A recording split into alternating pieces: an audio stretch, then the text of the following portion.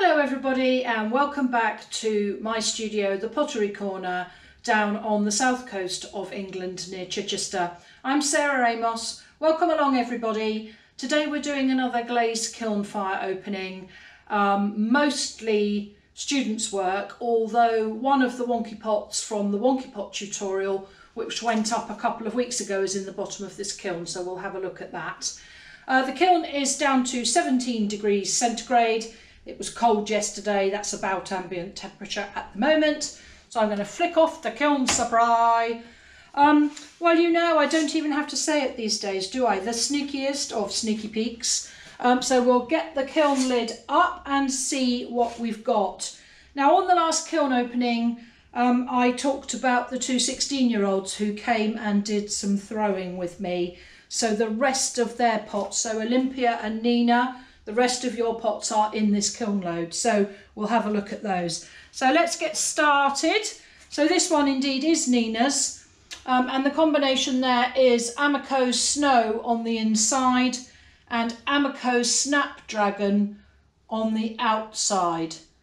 Amaco Snapdragon is slightly what I would call a silk finish, so it's not a high gloss finish, more of a silk matte finish. But nonetheless, a nice little bowl, nicely done. Well done, Nina. So that's a nice little bowl. I think this one is, no, actually this one is Olympia's. So Olympia, this one is yours. So on the outside is Amaco's Cobalt, the Celadon glaze called Cobalt. And then on the inside, we've got Amaco's textured turquoise, Potter's Choice glaze, textured turquoise. And again, a nice little thrown piece. There was probably quite a lot of glaze on there. I'm sure that you can see right in the bottom of here, we have a little bit of pinholing where the glaze is really thick. So she'll have to watch that she doesn't use that for fluid. This one I think is, oh no, it's Nina's. Tell a lie, I thought it was Olympia's, but it's not. It's Nina. Gold on the inside, and Amaco's Celadon glaze Sky on the outside. So they're both Celadon glazes, Marigold and Sky, both by Amaco. So again, a nice little one. This one is Olympia's. This one has a tiny crack in the base where the base was quite thick, and it has a very, very slight S-crack, but nothing to be worried about. So that's Amaco Snow on the inside, Snapdragon on the outside, and Palladium on the rim, which Olympia was advised is not food safe. So, I mean, I've said to her it would be fine for a peanut bowl, but not something you're actually going to eat out of. She made the Palladium drip down the sides, and actually it's quite effective. I do like the way that Palladium crawls on snow. Isn't that pretty? So really nice. And again, it has actually crawled on the Snapdragon on the rim. So another nice piece. And Olympia very cleverly did this little bee pot, which I think is really cute. So this is Amaco Obsidian and Amaco Marigold striped, and on the inside it's Amaco Snow, and then she painted this little bee. Isn't that gorgeous? Really sweet, just a little freehand glazed bee in the bottom of there, which I just thought it was such a simple little couple of brush strokes that she did, and really effective. So well done, Olympia. That one's really sweet.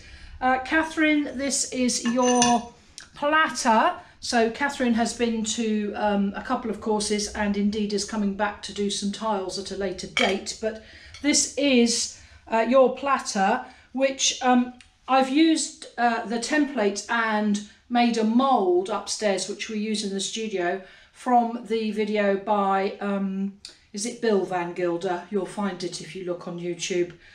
He made some, he actually threw his hump moulds, but I have to say I coiled mine and then trimmed them on the wheel. But this has been made using the template as per his video. And then what we do is we texture the stamp using homemade bisque stamps, and then some of them are bought stamps like the fish motif on this one. And this glaze combination is Amaco Storm. Isn't that gorgeous? Look at that, really beautiful, deep, shiny blue. So that's Amaco's Storm. And again, like Rainforest, it's an absolutely brilliant glaze, comes out time after time, exactly how you want it to be. So a very good glaze. And if you're starting off and you don't have very many glazes, it's a good one. So that's yours, Catherine. We will take the cookies out, take the shelf out. This isn't going to be terribly long today because there's not a huge amount in this kiln. Right, pop that down there. Okay, and get the nasty props out. We don't like those. I always take the props out when I'm unloading a kiln, as you know. I don't want them to fall on somebody's work. There we go, take those out. Right, so this is the last of the 16-year-olds. This one is Nina's, just a little pot, and this one is in Amaco's Weeping Plum. And she's left it clay body here. So we used a piece of masking tape to get this lovely crisp line between the glaze and the clay body. Used a piece of masking tape so that when she had glazed, she could take the masking tape off, leaving her this nice line. What a sweet little thing that is. Lovely pink, that Weeping Plum. Comes out really good in my kiln.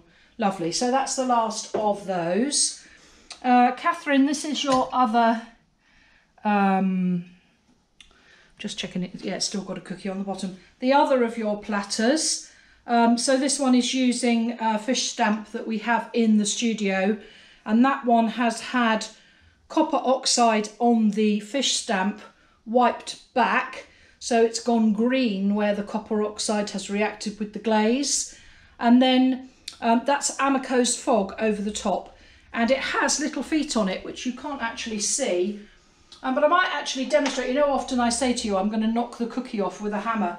Well, I'm just going to give it a tap. And as I say, it literally is the smallest, tiniest of taps just to knock the cookie off the bottom. And I shall have to just be very careful about the shards on this foot. I don't know if you can see where I've knocked the cookie off. The tiny little bit of glaze that was sitting on the cookie has actually made a little shard. So I just need to be careful of that and take it off with a file so that I don't brush my hand across it. So again, another nice platter. And that, as I say, is Amaco Fog. Another very good Amaco glaze.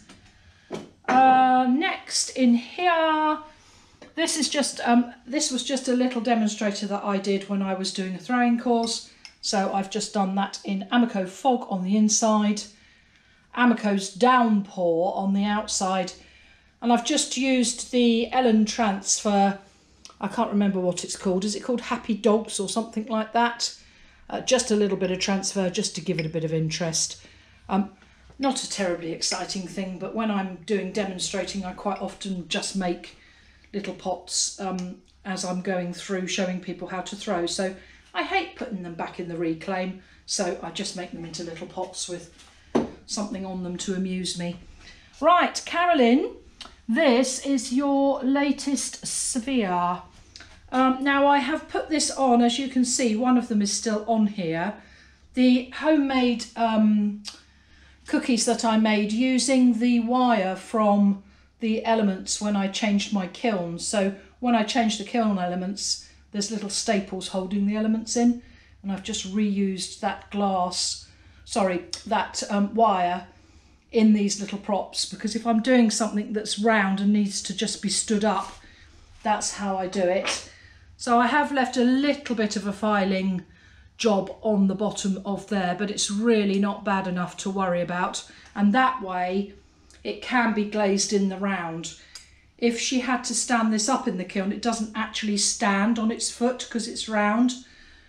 So to actually be able to glaze it in the round, that's why I've put it on the cookies. So this is one of Carolyn's spheres.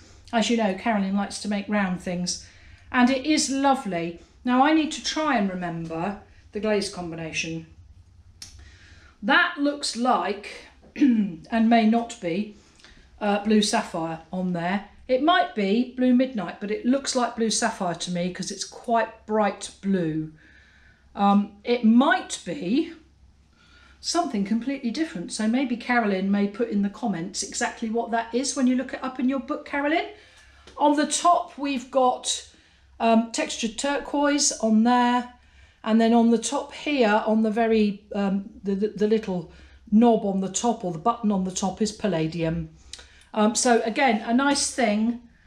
She has a set of round things, so I know that this is going to join the set, and she's made a little round, hollow round coaster, which actually is on the shelf. It hasn't yet been bisque fired, so she's just made a little hollow coaster for it to sit on, a little ring, so I'm sure she'll glaze that in the same colour, just so that it doesn't roll around. Pop that back up there safely. So another good piece, Carolyn, well done. Okay, let's put that there. And the last thing in this kiln is one of the Wonky Pots from the Wonky Pot tutorial. So if you haven't seen the Wonky Pot tutorial, have a look at that.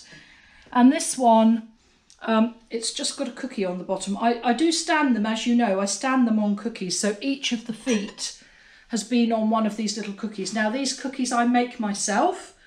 They are just clay that has been bisque fired. And I use them over and over again. And there is a video on the channel about making your own kiln stilts and cookies. So look that up. But it's a really cheap way of saving your kiln shelves, because the kiln shelves are really expensive. And then I just stand the pot on these little cookies so that if there's any glaze at all that's going to move, it doesn't stick to my shelf. So that one, as you can see, there's a tiny, I'm not sure I can get that towards the camera, a tiny bit of glaze just on this foot that has stuck that cookie on there. So I just need to knock that off again with a hammer. This is a monoprinted Wonky Pot, and the Wonky Pot template, so that you can make your own at home, is available in my Etsy shop, and it has been selling amazingly well. So thank you to all of my regular viewers who have bought one. I do have more, so there'll be a link in the description below to my Etsy shop if you want to go and have a look at the template. So as I say, this one's been done in monoprinting, really pretty. I'm really pleased with that. Beautiful blues with the leaves and everything, really nice. And the inside glaze is Amaco Sky. I always use the monoprint on the bottom. Nobody's going to see it, but I like to use the monoprint on the bottom, and Sky again on the legs. So he's a nice wonky, really nice, and I like the green sort of splashes all over it. A bit Jackson Pollock, just splash it on, looks really effective. And these leaves have been done with the vinyl stencils that my friend Karen has in her Etsy shop. So again, I'll put a link to her Etsy shop in my description below. So lovely, lovely wonky, we like him. Now, this week I've had 2 messages from my lovely viewers. This one is from Carolyn Pierce. Last week we unpacked the bird bath, and I'm pleased to say that the lady who bought it for her sister's 60th was absolutely delighted with it. So it's gone to a very good home, and indeed I have another one to make for another commission. So I will endeavour to do a series on how to make a bird bath. So that's one of my next tutorials in the pipeline. So Carolyn Pierce, who I think is at Mudworks in Loveland in Colorado, has made this beautiful rhubarb leaf sink. So the bird bath was made with rhubarb leaf. Look at that. Isn't that fantastic? And it is made from a rhubarb leaf, as I say, and has been glazed in Coyote's Chino with red gold and really red sponged on. It's a bit thicker slab than she would normally use, obviously to make it durable, and the hole has been chamfered so that the drain would fit.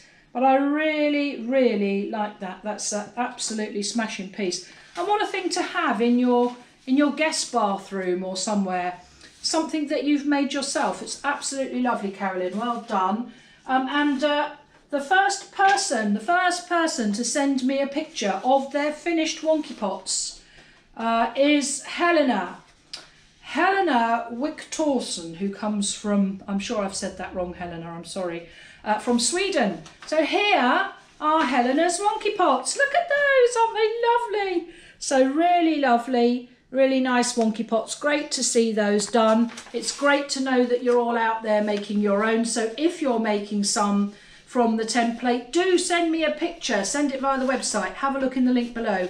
And she's also made some poppy heads from the poppy head tutorial. And again, aren't those lovely with a nice, I think that's oxide on there with some lovely glazes. So again, beautiful. Well done, Helena. Those are really nice. And as a result of Helena sending me her Wonky Pot, and I know she's not one of my students, but I feel she's one of my students, even though it's on YouTube. I'm going to give you Student of the Week this week, Helena. So thank you so much for sending me your picture. Much appreciated. Right, so that's your lot for today. I'll see you all on the next one. Bye for now.